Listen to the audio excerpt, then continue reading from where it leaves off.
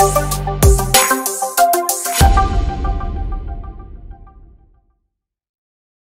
right, you guys, welcome back to Ask the Pros, joined by the professionals here in studio, Jacob Morris. There is pro number one, and Dr. Chad Wollner. You are a pro. Thank you. And Yes, you waved thank on you. cue this time, too. Yes, he did. Perfect. Like, he's getting more professional That is by true. the episode. Getting better. Yeah, so today we're talking about personal injury marketing, which we've got, all of us collectively have a lot of experience with this. And maybe by way of introducing this, I had a conversation with a gentleman out of Utah this week, and he was really interested in our click campaigns and was wondering if we had that for personal injury. And I said, no. In fact, we don't do personal injury on our platform. We don't do personal injury. And there's a reason for that, which by the end of this episode, you guys are going to totally understand. But personal injury marketing is totally doable. Yes. Okay. You guys have some marketing for personal injury stuff here that might not be digital in a sense, but very effective. Yeah, I mean, it's a mixture. It's a hybrid. I Right. would say that's the best way of putting it. All right. So we'll talk about that. So. But I guess the first thing is Jacob, why is it that, in very simple terms, why don't we offer personal injury marketing inside of Patient Capture? It's expensive. That is the number one reason. It just costs a ton of money.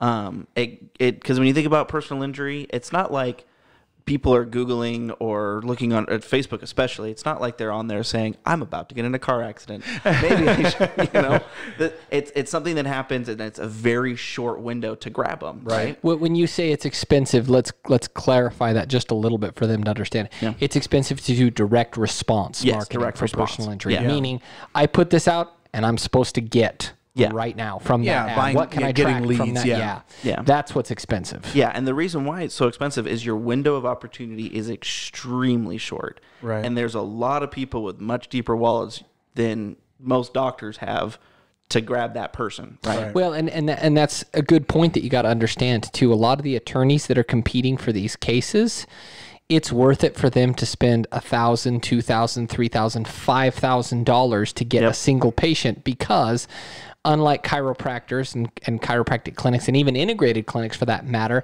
even my guess is like the best states, Oregon, Washington, who have really good insurance reimbursements for personal injury, the maximum for a really good case, $13,000, $14,000, $15,000, we'll just say, on the crazy high end or whatever, whereas a personal injury attorney could potentially stand to get an $80,000, $100,000 paycheck from a case, depending upon the factors that have been involved. If that person sustained significant injury, had multiple surgeries, or had significant disability that wouldn't even be seen by a chiropractor. Yep, exactly. You know what I mean? Right. So in terms of the cost per acquisition, they're far more willing and able to pay much higher than you can, because it's worth more to them than it is to you. Yeah. Right. So I kind of want to back this up to individual platforms, because I think it will help people watching. Hey, Facebook has a method of delivery. People use it in a very specific way. And same with Google. Okay. And for reasons of simplicity, we're just going to keep on those two platforms, right? I mean, Google, YouTube, you could talk, but so Facebook, I call Facebook interruption-based marketing. Yeah. Right. Because you have passive people using it for whatever reason, and you show them an ad. Okay. And you're hoping that ad, gets a direct response. Okay. The problem is when you get in an accident, you don't go on Facebook. Right. Yeah. You're like, oh, I wonder what Jacob's doing today. Oh man. That's not what the MO. Yeah. That was good acting. That was great. Right. Professional actor. You go on. You go on to Google. Right. So, and there's no reason you shouldn't be able to do that. So on Google, all right, you're on Google, you're in a pay-per-click campaign. Yep. And you are a Jedi at pay-per-click campaigns. Walk me through a typical personal injury pay-per-click campaign for chiropractors. I mean, well, you're going to be going after your usual suspect keywords, right? So you're going to be people looking for whiplash. You're going to be looking for people who say, I was just in a car accident, looking for a doctor specifically for dealing with car accidents. So you're going to be going after those keywords. But the problem is you are not the only person going after those keywords. Right. Right. You can. This goes back to kind of what we were talking about with the personal injury attorneys. Yeah. So I mean, you can have you're going after those keywords. You're hitting the exact person that you want to. But when you look at what's called the auction insights inside of Google and you're building out your campaign, you're also going to start seeing that local attorney or that regional attorney or the hospital or, all these other people that all of a sudden your cost per clicks, and this is when you're building out these campaigns on pay-per-click, one of the things that you pay very close attention to is how much is that click going to cost me? More often than not, those cost per clicks are going to cost you $50, $60, $70 for one click. Right. And then when you think about a funnel, the best performing funnel, I mean, you're going to be looking at like 30% conversion rates on that, right? So you're going to need 9 clicks to get one conversion out of that, basically. One lead that isn't necessarily going to turn into a patient for you, right? So you gotta burn through a lot of cash to get that person to actually become a patient for you. And like Chad said, even in the best states for these things, you might be breaking even at the end of the day, right? With as much as you're spending. Right. So I mean, really, it's going to be expensive, right? So we are not we're not in the company, us together. We're not here just to like focus on the negative. So let's kind of segue over to, all right, so you want to be online or you want to go after that personal injury patient. Mm-hmm. What is the best way to do this then?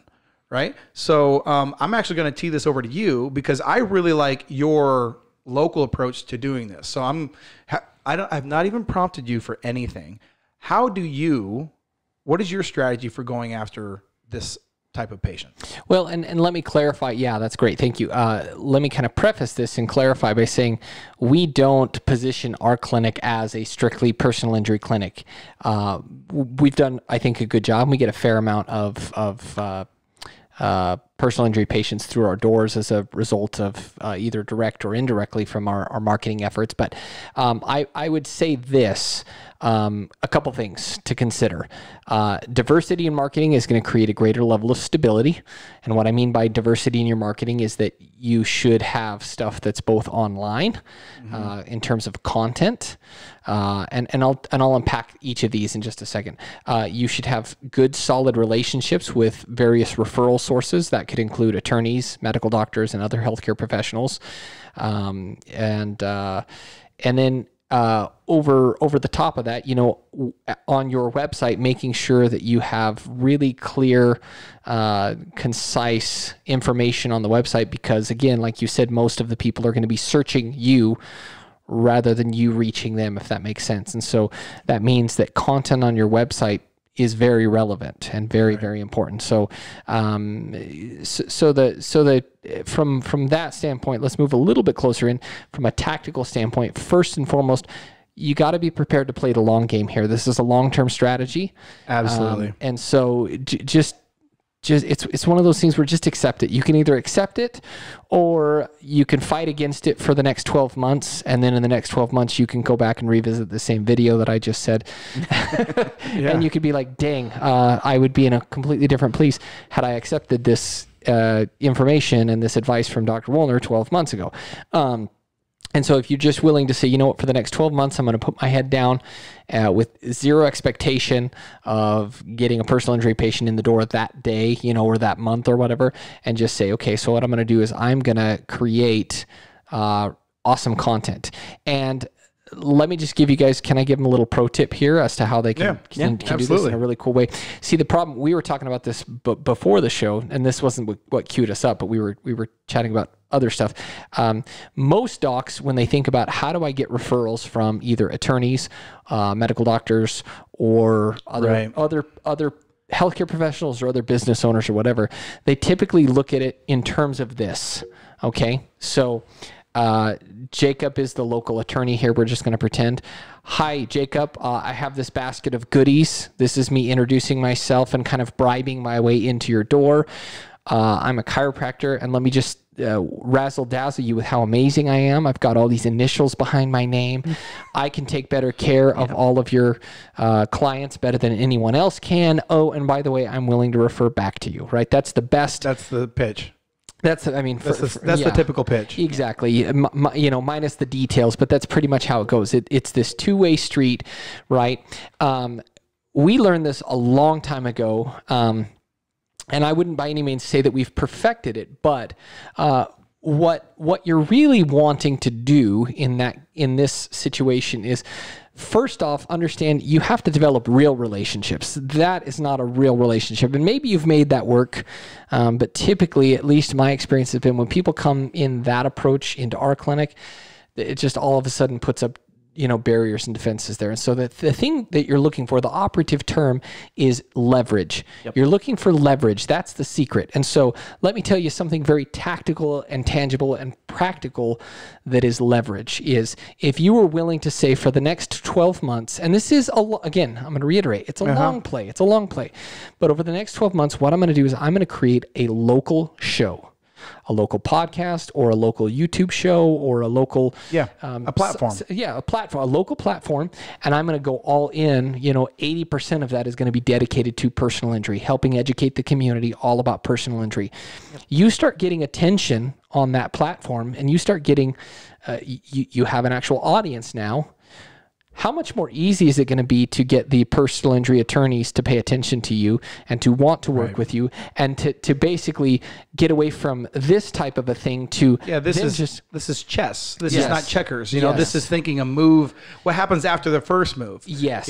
And it's also the give value first. Correct. This give value first concept that we all talk about seems so abstract to people, but it's like, no. Position yourself so you have something to offer to them, and you can't just offer them referrals, right? Because then you're offering referrals to, okay, well, I've got 3 of them.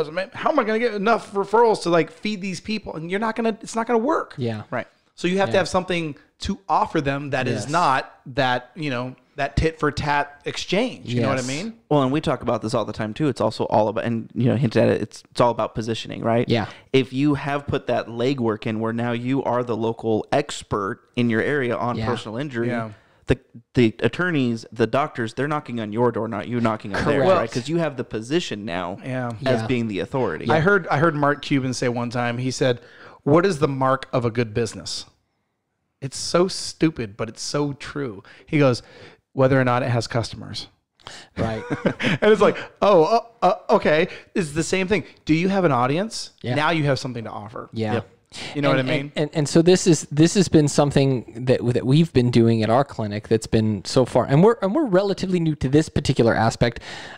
Specifically, we have a podcast, but we've been focusing as of late a lot on the local, and not just with attorneys, but we've been interviewing local healthcare professionals, tapping into their audiences, and using that as a really powerful tactic and platform. But the other thing that we've always done fairly early on in practice, is that we have created really, really good success story testimonial videos that are very emotional, that are very well done, artistically speaking. And so again, if you're looking to play the long game, what I would say is, okay, so not only are we going to build our platform, but on top of that, what we're going to do is once a month or twice a month, we're going to look for some of our personal injury cases that we've got. And we're going to start creating success story videos. And then what we could do is, those attorneys, they need content too. Right. Yeah.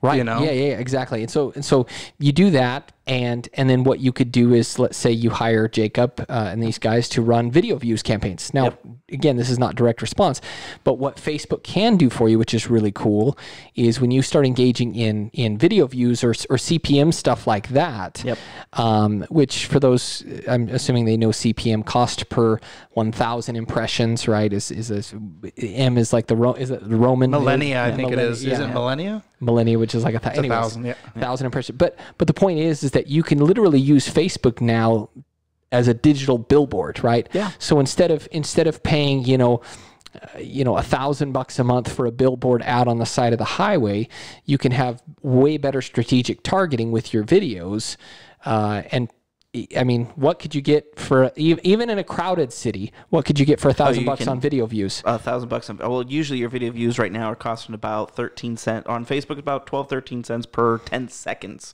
right? That's so Facebook changed up the way they do their pricing on a full 10-second view.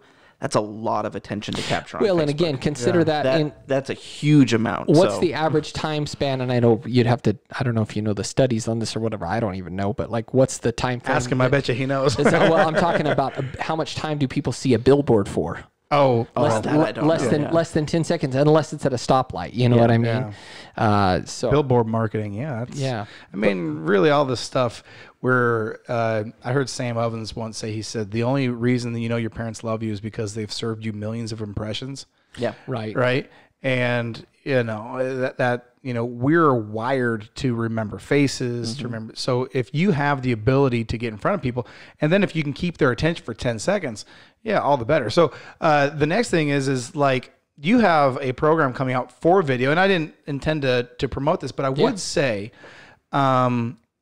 video and SEO are your play. If we were just to like put a finger on it, if you want to be like pulling in the big bucks with PI patients, okay, in the future, it's not a thing that's going to happen to you in 12 months. However, so long as you anticipate, you know, being in business the 2, 3, 4 and more, you should start today focusing on video and SEO. Make the commitment to just be a content machine. Yes. And the quick plug I will make for this course is not what I think a lot of docs might think it is, in the sense that it's not about how you, the doc, are going to do all this yourself, but rather how you can leverage technology, outsourcing, and other tools to be able to have a lot of the legwork done for you. Well, yeah, and that's the thing, is like, it's easy to do, but more so it's like, okay, it's easy to do, but what do I do? Right.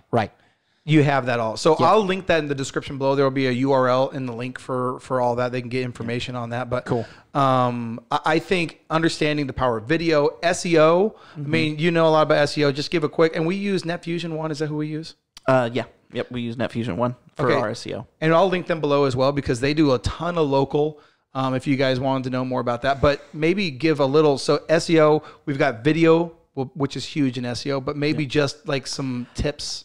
I mean, the biggest tip to have for SEO is if you spend the $40, go to Moz and get your directory squared away. I mean, if you're going to do one thing with SEO yourself before you hire a professional, it's just get your directory squared away, because that's what, as far as local search is going to be concerned, that's going to be a huge indicator for Google. And if you there's about 170 directories that Google actually will look at, and Moz will make sure that you're correct in all of them.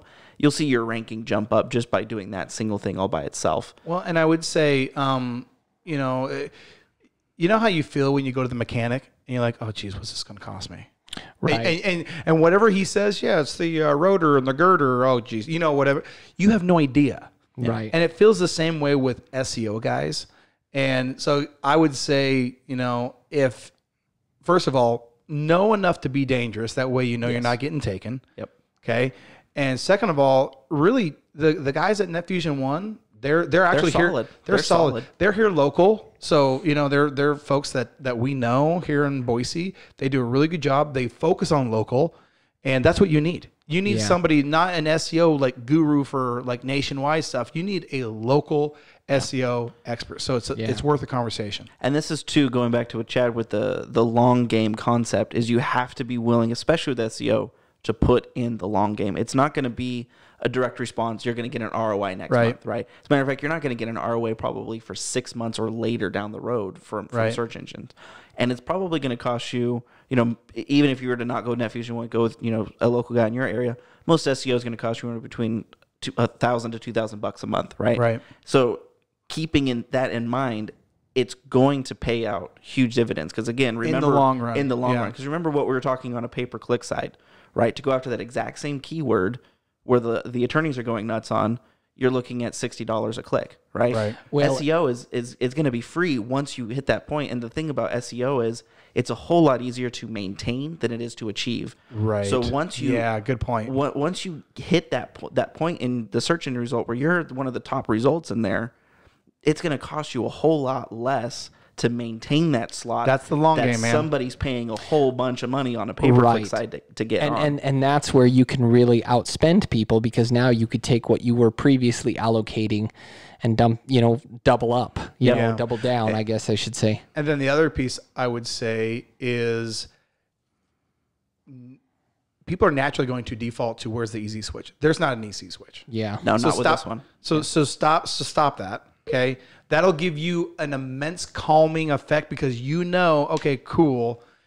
I don't need to rush this. I need to create consistent. That's one of the things you got to be is consistent. Yeah. You have got to be consistent. You can't just blitz content for a week and then stop for a month. Like that will flag Google quicker than anything else. So you got to be consistent. Well, and it's not even just flagging Google; it's your audience too, right? Yeah, So I mean, exactly. if let's say you're running Facebook video ads or YouTube ads, right? And you've been running this video, you've done it for 2 weeks, and then you stop running it for a month, or you stop running it for a couple weeks. Your audience is going to forget about you. I mean, if you think Absolutely. about billboard advertising, and you wonder why you drive by the same billboard over and over and over for months on end, you're like, why does this guy keep putting this billboard out there? Yeah. It's because when you actually need them, you're gonna, what's that billboard I looked at? Right. yeah. Right. If you stop putting your video ads out there, you stop putting out your content, they're gonna start forgetting about you. One call, that's all. Right. That's our local. You know, that's the local guy here. So anyway, thank you guys both. Hopefully this has been really helpful and useful for you guys. Sometimes these Ask the Pro things are not like, hey, here's the magic switch, because a lot of times that's not how these things work. But there are goals to be transparent, to be honest. Notes and information, all that kind of links and stuff are in the description below. Thanks for tuning in. We'll see you on the next one.